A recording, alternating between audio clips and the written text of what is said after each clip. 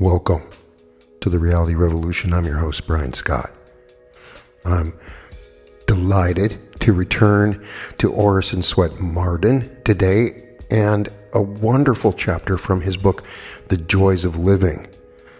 Orison Swett Marden was a wonderful New Thought teacher, and you can check out my previous episodes, including How to Get What You Want, For Those Who Are Discouraged, Expect Great Things, on the Law of Prosperity, and the beautiful discussion from this very book, which is called Living Today in the Here and Now.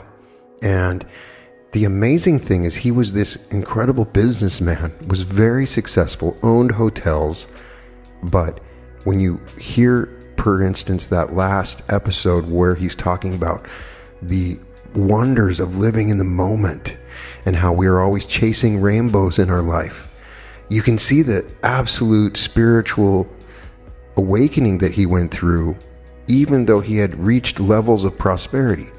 This is very common in the law of attraction. You become powerful, you learn to create your reality, and then you realize that it's about a lot more than just the money. The reason for that is the tragedy of postponed enjoyment. And it's one of the great tragedies today. I meet so many people that have huge goals and they don't celebrate what's happening right now.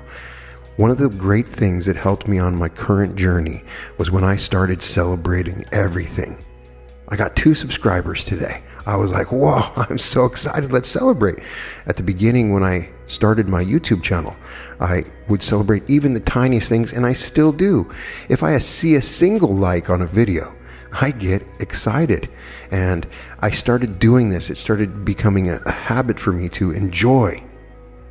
Because for a long time, I'd had this huge goal that I wanted so bad, and I had great things happening around me. Wonderful moments all the time, but I was still living in that moment. I can't enjoy that yet. I'm looking at a beautiful painting or listening to a wonderful song, but I can't enjoy that yet because I have this thing. And that's when I can give myself permission to be happy. You do not have to have permission to be happy. This right now can be your most joyful moment. And that is the tragedy of postponed enjoyment. If you're going to create your reality, it's about creating moments of joy now, not postponing your enjoyment until some future date, because you will always be chasing the rainbow. You will never catch it. The Tragedy of Postponed Enjoyment by Orison Swett Marden.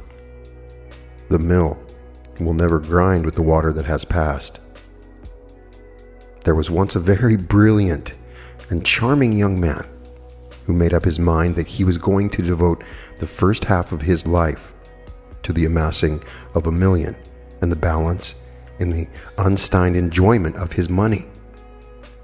He resolved to sacrifice every conflicting desire in pursuit of his one unwavering aim, to cut off everything which could possibly conflict with his life purpose. He hushed the great longing in his heart for music and sacrificed his soul's calling for the beautiful, for art, until he could get the means for answering all these calls in his nature, which bade for his attention. Later, he felt sure he would revel in art and music.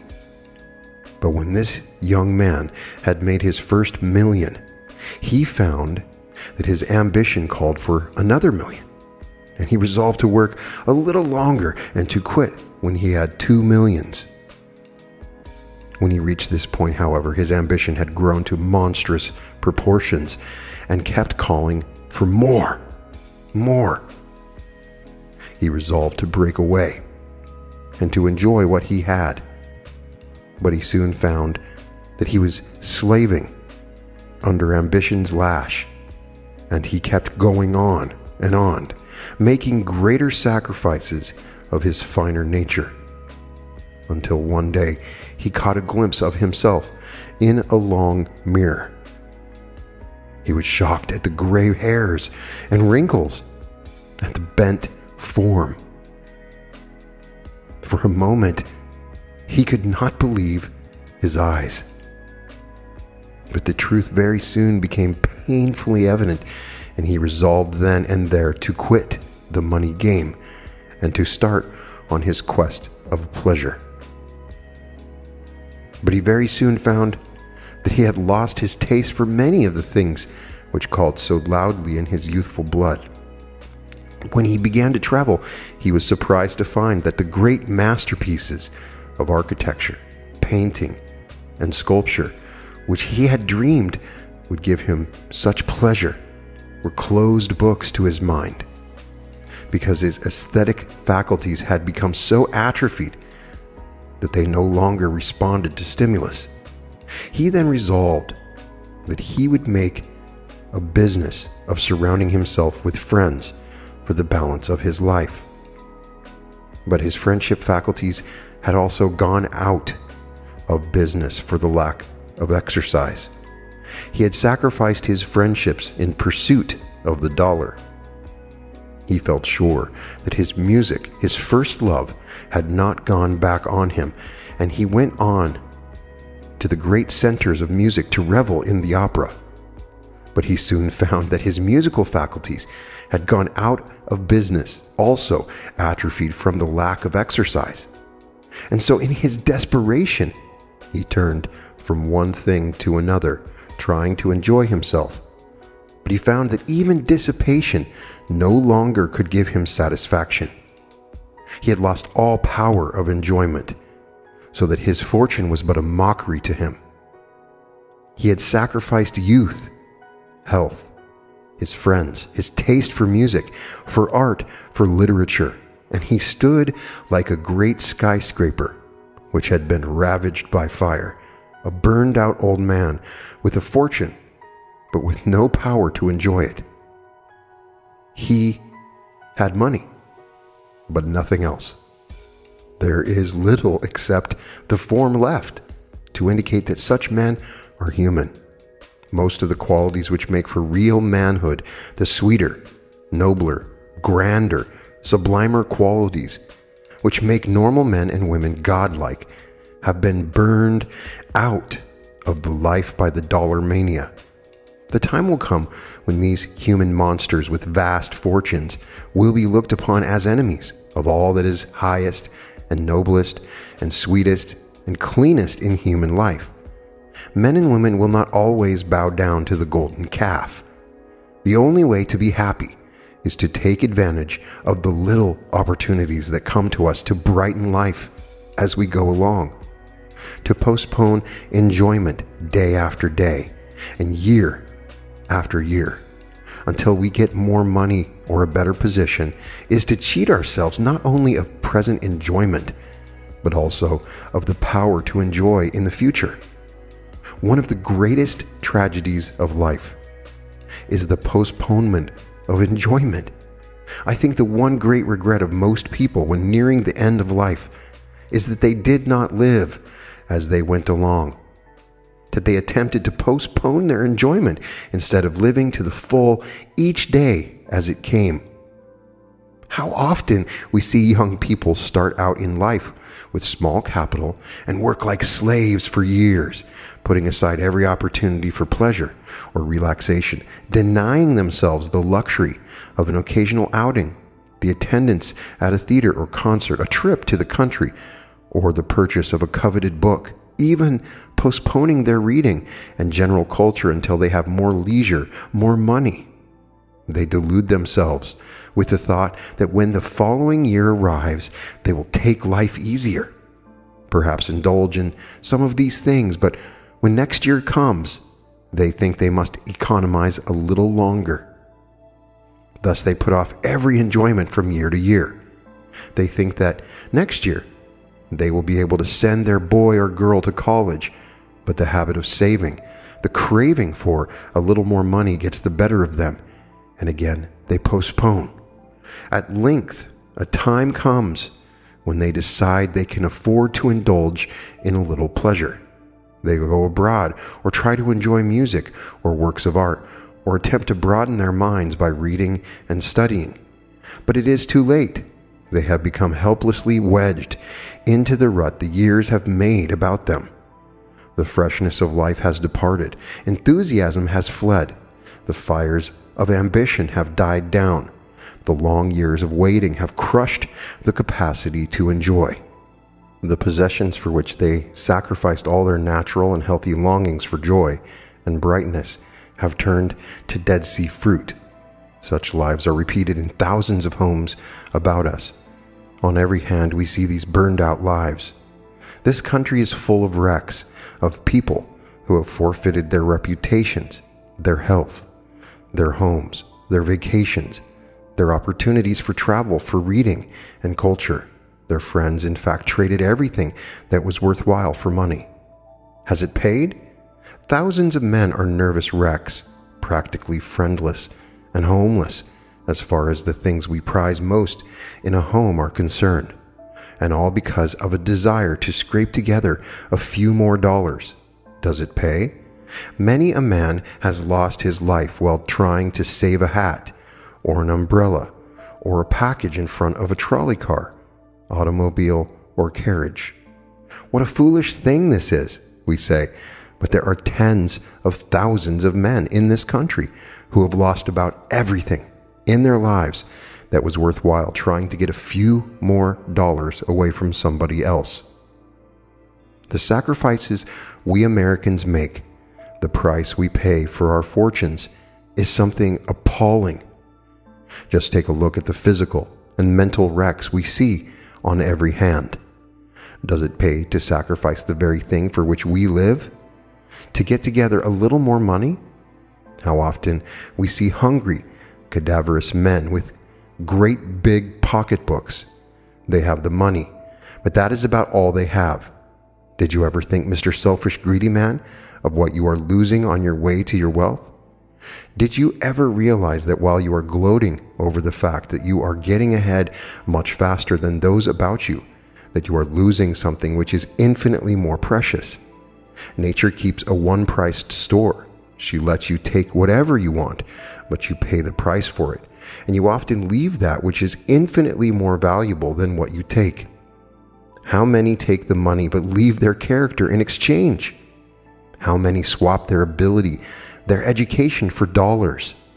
How many exchange all that is finest, most delicate, and sweetest in their natures for that which can only give a coarse satisfaction, can only feed the animal appetite? While you are grasping for more greedy dollars, your manliness may be oozing out, your nature may be hardening, your sympathy for your kind may be drying up, your affections may be becoming marbleized. You may find that you like coarser things than formerly, that refined, cultured, educated, good people do not interest you as they once did. You are sliding down. Greed has lowered your standard. I know businessmen who think they have made a great success in life because they have gained a fortune, who would not recognize a photograph of themselves taken when they started out in the dollar-chasing game, for they have exchanged for dollars the most valuable things which they possessed at the start. Business diplomacy, cunning, have taken place of their former simple, open straightforwardness. Their motto, business is business, has completely changed their life. Business policy has taken the place of principle, of conviction. The man who cultivates the habit of enjoyment, who avails himself of the opportunity to indulge in some innocent pleasure, to brighten and broaden his life by listening to good music or looking at rare works of art, studying the beauties of nature, or reading an inspiring book, will unconsciously find himself far ahead in the race for success. He will be much less selfish and greedy and far more sympathetic and more in touch with his times than the man who postpones all enjoyment and relaxation until he has accumulated a fortune. There is nothing more delusive than the idea that we are going to do something tomorrow which we believe we cannot afford today. Miss Mullock has well said in one of her books, "Nobody will see his own blessing or open his heart to enjoy them till the golden hour has gone by forever, and he finds out too late all that he might have had and made and done." How many people make slaves of themselves, pinch and scrimp, and practice grinding economy all through the best years of their lives, with the firm belief that they are getting ready for great enjoyment in the future? Oh, the waste of life, the precious years lost getting ready to enjoy. Oh, the delusion of always putting the time of enjoyment in the future, forever deferring good things until the tissues have hardened and the nerves have lost their power to carry agreeable sensations. How many people there are who murder their capacity for enjoyment and make slaves of themselves in trying to hoard up that which they might have enjoyed in their younger days, and which will be but a mockery to them late in life. It seems strange that level-headed businessmen who have been such a success in their line should not be able to see that they cannot really enjoy themselves after retiring from an active, busy life unless they have a broad training outside their specialty. After all, what are the things which men expect to enjoy after they retire? It would be a good thing for a man who is thinking of retiring to test a few of the things which he fancies he is going to find enjoyment in after giving up an active life. For example, let him go to the opera. The chances are that he would be bored to death all through the performance. How could he expect to enjoy the opera if his musical faculties had not been developed? Then, let him visit the great art galleries. The average businessman would get tired of this sort of thing inside of 2 days. His mind had not been trained in that direction. A lifetime of training in a business career had not developed qualities which would help him to appreciate the beauties of art or to measure art values, to see the meaning in the great masterpieces. Then let him try travel, which he thinks is going to be such a delight. He would probably get very tired after a few months wandering from place to place, living without the comforts and luxuries to which he is accustomed to in his own house. If he knew how to play golf, he might get considerable satisfaction out of that, but if he overdid it, he would very soon tire of it. He might try philanthropic work, helping the poor, but it is likely that whatever he did, his mind would constantly be reverting to and longing for his old occupation. The chances are that he would very soon weary of playing at life. The faculties which had been made dominant by so many years of active service would be constantly pulling him towards his business or profession. The great secret of happiness is to learn to enjoy as we go along. Every day should be a holiday in the highest sense of the word. No matter how busy we are, something should be brought into every day's experience which will enlarge, broaden, and enrich the mind. Every day should add a new layer of beauty and joy to life before it gives place to the morrow. It was not intended that one part of life should be filled with joy and the remainder be left barren. It doesn't pay to look forward to enjoyment. A recent writer says, "I would as soon chase butterflies for a living or bottle moonshine for a cloudy night." The only way to be happy is to take the drops of happiness as God gives them to us every day of our lives. The boy must learn to be happy while he is plodding over his lessons, the apprentice while he is learning his trade, the merchant while he is making his fortune, or they will be sure to miss their enjoyment when they have gained what they have signed for. There is an Eastern legend of a powerful genius who promised a beautiful maiden a gift of rare value if she would pass through a field of corn, and without pausing, going backwards or wandering hither and thither, select the largest and ripest ear, the value of the gift to be in proportion to the size and perfection of the ear she should choose. She passed through the field, seeing a great many well worth gathering, but always hoping to find a larger and more perfect one. She passed them all by, when coming to a part of the field where the stalks grew more stunted. She disdained to take one from these, and so threw to the other side without having selected any.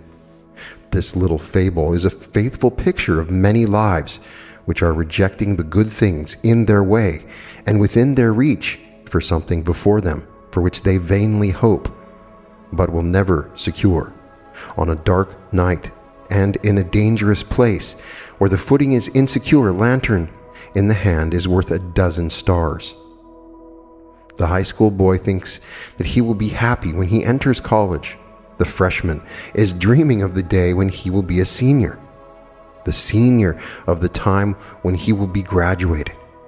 The graduate lives only for the propitious hour when he will go into business for himself or start in his profession.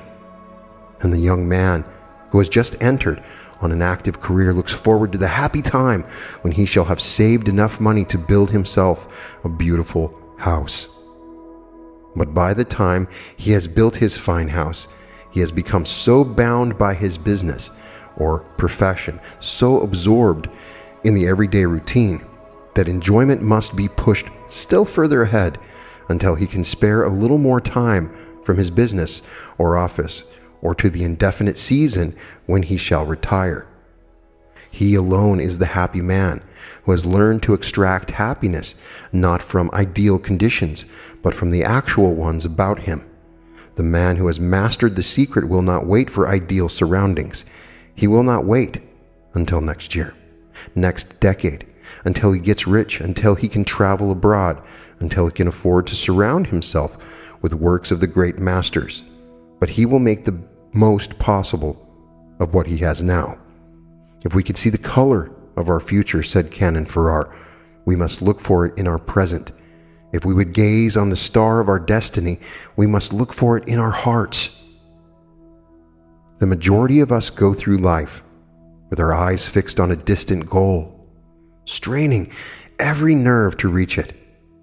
On our way, we pass indescribable beauties of earth and sky, and innumerable opportunities to help others over rough places, to brighten and beautify the commonplace life of everyday life.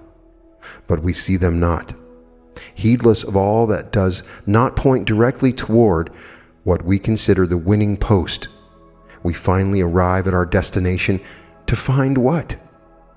We have perhaps gained what we sought: wealth, the secrets of science, fame.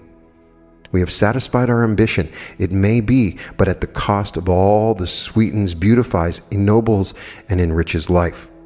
The man who has spent all the best years of his life chasing dollars and neglecting everything else, developing one big money gland in the base of his brain to secrete dollars, and letting the upper part of his brain, his ideality, his aesthetic, his social faculties, his friendship faculties, atrophy, and other higher intellectual faculties dwindle, cannot expect to enjoy much of anything outside of the rut and routine in which he has spent his life. He will be lost when he gets out of it. He will find that outside of these few tracks in his brain formed by his routine life, he will get very little satisfaction because his whole brain has not been developed. It is sad to see a man who has ground his very life into his business, coined his brain and his very soul into making a fortune because he believes that this will be a panacea for all his ills, who after he has his fortune in hand still feels the same emptiness, discontent, the same unsatisfied heart yearnings. Everywhere we see men who have led the commercial life so long, who have pursued it with such zest and such eagerness and grit, that they have crushed all of the finer sentiments, all the nobler attributes out of their natures. They have become money-making automatons, getting on specialists, and they are good for nothing else. They are miserable. The moment they are taken out of this atmosphere, their fortune made, they have nothing to which to retire. No matter how much money you may have, Mr. Rich Man, your enjoyment must come from the qualities and faculties which you have been exercising the most during your active career. If you have been kind and considerate, if you have been just and generous with those who have helped you to make your fortune, if you have developed your friendship faculties, your social qualities, if you have been just and true during your money-making period, if there are no dirty dollars in your pile, if you have not trampled others down in your climb to your fortune, if you have developed your benevolence and generosity, you will be happy. You will enjoy what you have accumulated. But the habits of your past life, the tendencies of your developments will determine the quality of your happiness. Is it not strange that when a man has been developing his selfish qualities, his greed, his grasping nature for a quarter or a half century, and has allowed his friendship faculties, his affection, his generosity, and all of his noble qualities to die from lack of exercise, he should expect that the mere possession of a fortune could transform all of his life habits and give him the enjoyments which could be possible only with the highest development of the grandest qualities in him, instead of the lowest, the animal propensities. We treat our joys as one of my neighbors did her choice currants, said a writer. Let's have a pie, said the children, when the bushes began to bear. But the mother would not hear of using such fine fruit green, it must ripen. When the currants were ripe, the children begged them for the table, but the mother had decided to save them for jelly. When jelly making was proposed, she wanted to wait until other work was out of the way, and she could do it as it ought to be done. But lo, when she was fully ready, the sun, the birds, and an unexpected storm had all been there before her, and the bushes were bare. That's the way we do with our blessings and gladnesses, the mercies that are new every morning. We say, oh, how I could enjoy this if, and then we let the trial, foreboding, or trouble crowd it out of place. Someday, we expect to be ready, really to enjoy our health, our home, our friends. But who can promise us that when that long postponed day comes, the fruit will still be on the bushes? Now, this is a very, very important lesson. This is not saying that making money is bad. It would be easy to take this and then say, oh yeah, going out and making money is bad. No. This is a very important reminder. We are trying to create our perfect reality. I teach the gaining of abundance, the laws of prosperity. I have multiple episodes on my channel. I have a wonderful meditation, the large sums of money meditation, and the financial abundance meditation, Sleep and Grow Rich. They're all wonderful meditations. And the idea is you want to make money easily. You want to make it quickly. And you want it to increase in quantity and from multiple sources. But you don't want to drive yourself insane or make yourself sick by doing it. And there's some important lessons to learn from this. Because by me reading this to you, you may be in the middle of it now. I know that I have been in this state that's described in this chapter multiple times. And the state itself helped me to survive certain times, of course, but so many wonderful moments I had missed. So many wonderful moments with my kids, with my family, with my parents, so many wonderful trips that I skipped, so many great opportunities that I missed because I was working so hard, and I can't have them back. So many wonderful things in my life. Once I started to really notice the joys in every moment, in every breath, and I started to unpack that and really feel it, then I started to receive a different sort of prosperity. The money flowed freely to me, but it was easy and it wasn't difficult, and I didn't have to work hard for it. Now, I went through this phase that he talks about with the story at the beginning. One of the most painful phases in my life was when I stopped enjoying music. I am a music lover, big time. Used to work in a music store in college for years, and I would buy the music for the store, but I lost a lot of money working at that job because I would listen to everything. And I would want to listen to all kinds of music, even music I didn't like to. I went through a phase where I had to collect all the music, and I loved it. And I could sit in just utter bliss to one or two songs, and I would make these soundtracks, these soundtracks on my cassette tapes, and they were just joyous and wonderful. And I would make these incredible killer soundtracks. Then, when the iPod came out, and I could make these long, incredible soundtracks in the order that I wanted, it was like the ultimate dream. But then, the music just wasn't as good anymore. It's one of the reasons I love Metaverse that you hear in the background.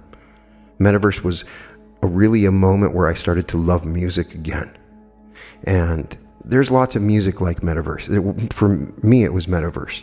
And there is inspiring music out there. But I know that many of you have gone through this, where the music doesn't sound as good as it was when you were younger, or the TV shows that you watch, or the art that you're looking at. And that's a sign that we're dying inside a little bit. For we should see the beauty in everything and enjoy the architecture and the art and the sound all around us. And once we deaden these faculties, the things we're trying to make money for aren't as important. One of the things I learned from transurfing was running slides and looking at the intermediate parts of your goal. That's one thing that you can do. One of the things that I've taught so far that has been a big realization is the Mitch Horowitz idea, the all-encompassing big goal that you want to try to achieve. And when you do that, the forces that go to work become more obvious, and you see the power of your manifestations. But during this process, you want to enjoy the little victories along the way and try to find a way to celebrate everything. When you get into this mode, it's kind of a mode of gratitude, and it begins a period where you transmit this vibration out of joy, of beauty. And these things come back to you. It's not just about the money. It's the experiences that we want to have with the money. But people that want to be of service to others and learning the lessons of unconditional love are very difficult when you're struggling to get the next paycheck. So when I'm doing those, I'm speaking to the people out there that have been through what I've been through, where you don't know if you're going to get your next paycheck. You're worried you might not be able to live in your house. You feel like you could lose everything, and you don't know what to do to change. You have debts, and it can be a struggle. So the idea is you want to be able to be in a comfortable place. Once you're in a comfortable place, you can awaken, and then you can start helping other people and doing other things. So the primary point is you're not making the money just to make the money. You will not be satisfied by that reality. You want to make the money, and you want to make your reality, and really broaden your perspective of what kind of reality that you want to create. You're always hitting your mark. That's how reality is created. You create a reality, there's something that you don't like about it, then keep on creating it. Then create your reality without that thing. Keep fine-tuning it, just like a beautiful painting. And it's not about the money. The money gives you the resources, it gives you the means, it's an energy. But you don't want to be down the road and unable to enjoy life. Enjoy the living. Don't postpone your enjoyment. Your enjoyment in the future is not tied to this goal. You can enjoy every moment, and it will bring the future to you faster. So don't postpone your enjoyment today. Go out and enjoy the day. Please. It's a wonderful day. You are alive. It's a magnificent day. Something wonderful is happening for you right now. And I want you to feel the joy of it. There's no reason to postpone your enjoyment. Thank you for sharing this with me, and I hope it touches deep down in your heart. The codes of this music and my voice are reaching deep down into you, awakening the warming love in your heart. And as an agent of unconditional love, I activate you as an agent of unconditional love. All good things will come to you, and there is plenty of it. All episodes of The Reality Revolution can be found at therealityrevolution.com. And welcome to The Reality Revolution.